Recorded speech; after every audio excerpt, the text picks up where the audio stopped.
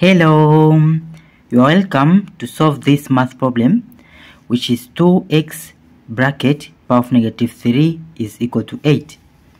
To find the value of x from this equation, so from this power of negative 3 into this exponent is same as 1 over this 2x bracket power of 3, then is equal to this 8.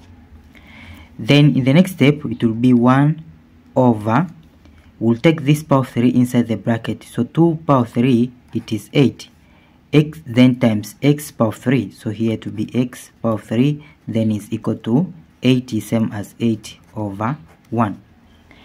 Then we'll cross multiply, so we'll take this times this, so 8 times 8 is 64, so it will be 64 x power 3 is equal to 1 times 1, it is 1. Then we'll divide by 64 in both sides, so this and this will cancel, so it will be x power 3 is equal to 1 over 64.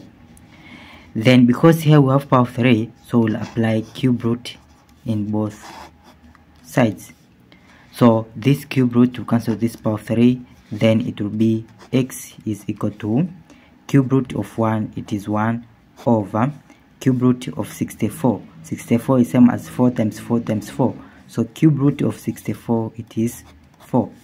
So this is the final answer for the value of x in this our problem.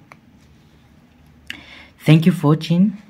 Don't forget these steps to miss out. Subscribe to my channel and see you in the next video. Bye bye.